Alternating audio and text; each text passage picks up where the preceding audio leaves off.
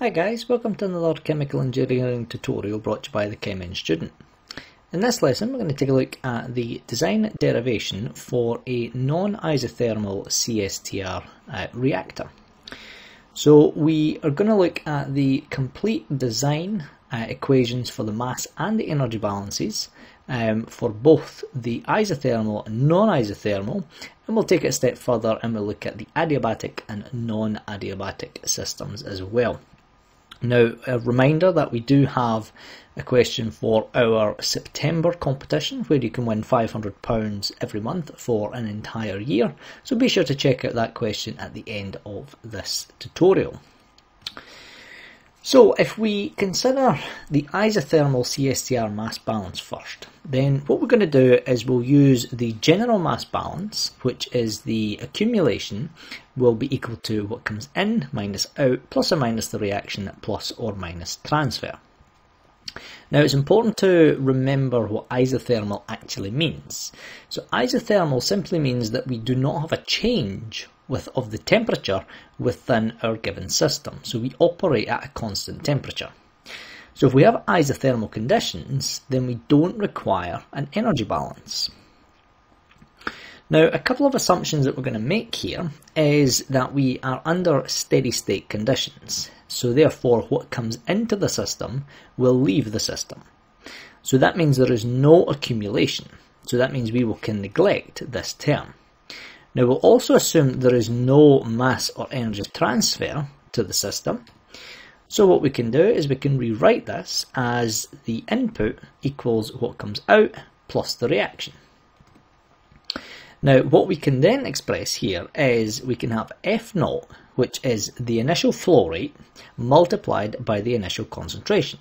So F naught Ca naught is equal to the outlet flow rate and the outlet concentration plus or minus the rate of the reaction multiplied by the volume of our system. Now one of the things that we can assume here is based under steady state is that F naught will equal F. So therefore we can actually just rewrite this as F. Now what we can then do is divide all three terms by F.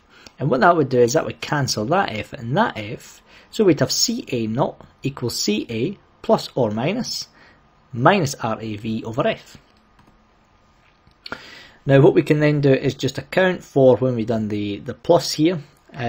We can account for that and we can express our final concentration in terms of the initial concentration. So what we've done is just rearrange this to get Ca equals Ca naught minus RAV over F. Now the V over F has a special name and that will feature at the end of this video, so make sure you watch all the way to the end to find out more about this V over F term. So that is essentially the isothermal mass balance. Now for the non-isothermal CSTR, what we're going to do is we're going to expand on the mass balance from the isothermal derivation, because what we need to do here is express the equation as a function of conversion as well. So what we can do from here is we can apply this very useful correlation between the final concentration and the initial concentration. Now we can prove this using a species table, and we do have some tutorials on how to carry out species tables that I'll put a link in the description to our mass and energy balance section as well. But here, what we're basically saying is that the final concentration is going to be 1 minus the conversion multiplied by the initial concentration. So what we can then do is replace Ca with this. Now we've eliminated the variable Ca, and now we can collect the Ca naughts, and we now have this in terms of conversion. So if we multiply out this bracket, then we get Ca naught minus Ca naught x. So that Ca naught would cancel with that, and we'd be left with Ca naught x equals minus RAV over F. Now the delta x here, you don't necessarily need the delta. It's just saying that delta XA would be the change in the concentration between the initial and the final. But again, normally you would just be told the conversion is, say, 50%. So you would just write 0.5. Now again, we can assume steady state conditions, and this will simplify our energy balance equation. So if we consider adiabatic conditions first, so adiabatic conditions means that we have no energy or mass transfer to or from the surroundings. So imagine this is a reactor. Non-isothermal means that the temperature within the reactor will vary. Adiabatic conditions, we could assume that we have a jacket on our reactor, so we don't have any heat or mass coming in or out of the system for adiabatic conditions. Now what we can assume here is that steady state, so accumulation, we can neglect the work term, right, because the work will be negligible in comparison to the other terms, and we don't have any transfer, because we don't have any heat or mass transfer taking place to or from the system. So now, what we can then express is, when we talk about energy in and energy out, we're referring here to enthalpy. So this will be the enthalpy in minus the enthalpy out, plus or minus, now this is the heat of the reaction, so delta HR, multiplied by the rate, multiplied by the volume. So if we then take this a step further, then what we can say here is we can express the enthalpy as the following. So it's going to be the flow rate multiplied by the density, multiplied by the specific heat capacity, multiplied by the change in the temperature. Now Hn will be T0, so that's the temperature that comes into the system. So that would be, say, at this point. So this would be the in, and this would be the out. So from here, but we have to account for a reference temperature. Now we'll deal with the reference temperature in just a second, but for now we need to account for it. We do the same thing but for the outs, so we have F rho Cp and then delta T, and then we just keep this the same. Now again, we'll do that trick where we assume steady state conditions, so F0 we will write as F, so we now get this type of system here. Now, to make life easy, we'll take the reference temperature as 0, because then what we can do is we can actually get rid of the TRs. So we end up with a system that looks like this. Now, what I'll do is, to make the maths a bit easier, we'll bring this entire term across, and that'll just bring it over and make it positive.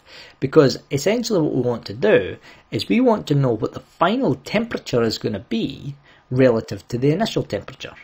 So we need to isolate this T. So what we now need to do is get rid of the F, the rho, the Cp.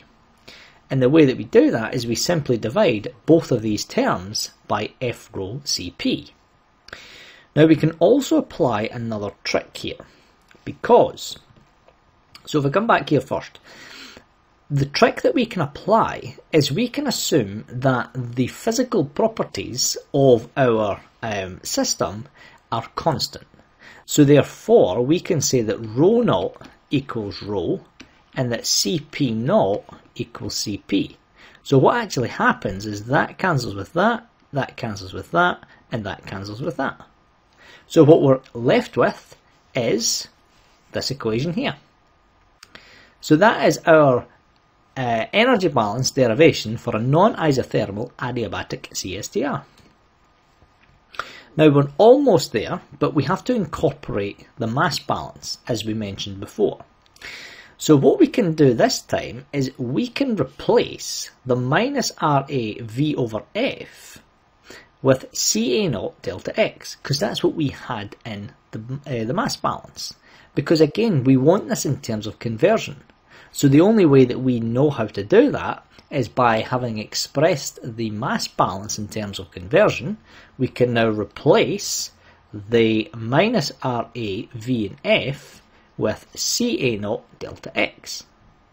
So our temperature for the energy balance would give us T equals T naught plus or minus rate of reaction, initial concentration multiplied by X divided by rho Cp. And that's why we assume that the density and the Cp are constant, so that's why we don't need to distinguish between the inlet and the outlet. Now, the non-adiabatic conditions now incorporates the transfer term. So we're going to keep the same energy equation, but we're now going to, instead of cancelling out the energy transfer term, we're now going to consider it. But here all we need to do is consider it independently, and we'll just combine it with the previous equation. Because the energy transfer term is the equation Q equals UA delta T, where this time delta T is going to be the temperature of our reactor and TS is the temperature of the surroundings. So it's either going to be to or from the surroundings, depending on what type of reaction we have. So from here, this is when we brought across our outlet term. So we have our F rho Cp, this was our inlet term, this was our reaction, and now we've just brought in our transfer term. So we perform exactly the same thing as before. Remember that these will cancel each other out, like so. We will be able to replace these with Ca naught delta X, and then we just have this term included here. So if we go for that, then we end up with this equation here. Now again, we can express the delta X if you want, like this, or you could just keep that as the Ca naught X. Either or is acceptable. It just depends on the information that you have been given within the question. But that's the different ways that you can express the change in the concentration, the conversion. So now it is your chance to enter our monthly competition, whereby we give away to one lucky subscriber £500 every single month for an entire year. Now these questions, we have another video for the September draw. I'll put a link in the description to that. That is about how to use the COX diagram for vapour pressure systems. The questions are incredibly straightforward, so be sure to get your answer commented and make sure that you like and subscribe to the channel as well. But for this video, to enter the competition, all you have to do is answer the following question correctly. And the question is, what is the name given to the term V over F that features within the mass balance? So that's the term whereby we had the the minus RA V over F. So what we're talking about is this V over F. Now, I'll give you a hint. We can express V over F as tau. So what is the name of that parameter? We can simplify this, and this has a specific name. So all we need to do is comment the correct answer, like the video, and subscribe to the channel. And only valid subscribers with the correct answer will be entered into the draw. Now the winner will be announced on our Facebook page. I'll also put a link in the description to that. So be sure that you like and subscribe to our Facebook channel so that you can check out if you have won or not. So the video that you comment your answer here, the other videos for the September draw, you will get multiple entries as well. So the more videos that you comment on, the more entries that you will have. So that's the end of this lesson. Thanks for watching. Hopefully this was helpful in understanding and how to model non-isothermal CSTRs, both for adiabatic and non-adiabatic. If you liked this video, please like and subscribe to the channel. It really helps us reach as many chemical engineering students as possible. Thank you for your time, and we hope to see you in another video.